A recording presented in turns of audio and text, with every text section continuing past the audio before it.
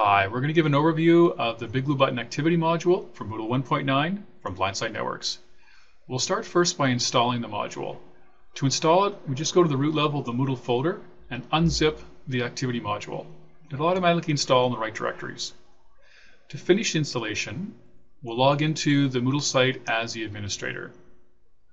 Once logged in, we'll click the notifications link, and that will trigger Moodle to detect the new module and set up the database tables and give us the option to provide the settings. There are only two settings needed. One is the URL for the BigBlueButton server. You typically have a separate server from the Moodle site. Here the default is a test install server that's provided by Blindside Networks. The security salt allows the activity module to make secure connections to the Moodle server or the BigBlueButton server. Here we're going to again use a default.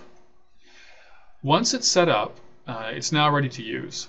So let's show an example of how it could be used. We have a class, CS101, and we're going to turn on the editing.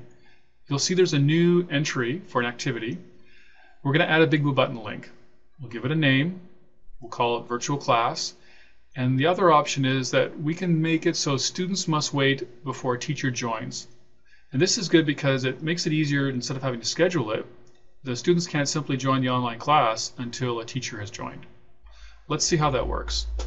We're going to open up another browser, and in that other browser we're going to log into the class as a student. So a student's already been set up. Again, this is a test site, but we've set up a student, Craig Greens, logs in, he's already enrolled in the class, and let's say it's time for the online class to begin. And you can see that the activity module says the class has not yet started yet, waiting for a moderator. So we're going to start the class. Here we're logged in as administrator. The teacher could do it as well.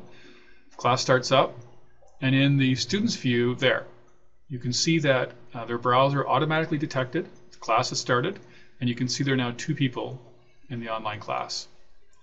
We'll do a quick overview of BigBlueButton, just some of the main features. We're going to upload a presentation. There's other videos that will show you all the features as a presenter. We'll give a quick chat message, and you can see that it's appeared here in the students window.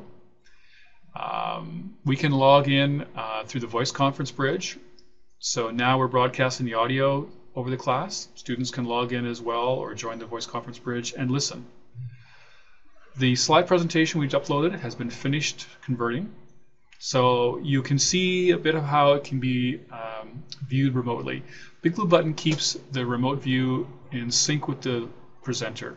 What the presenter sees is what the students see. So you can see the red dot moving around and pointing, so the presenter can point.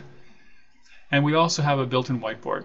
So you can highlight particular areas, and then the highlighting is actually mirrored on the remote side as well. So they're now in sync. The last bit is we can look at the activity module, and you can see it'll show what current classes are active. Here the online class is available, and there are 2 students in it. We can end it, and this will end the class, and this terminates it for both the teachers and the students. You can see here the administrator's been kicked out, and then there's no more users in the class. Very simple, very easy to use. So that's an overview of the activity module for Moodle 1.9 from Blindside Networks. We're the company that started the BigBlueButton project, and we help you deploy BigBlueButton through integration, second-level support, scaling, branding, hosting, and custom features. For more information, visit our website at blindsidenetworks.com.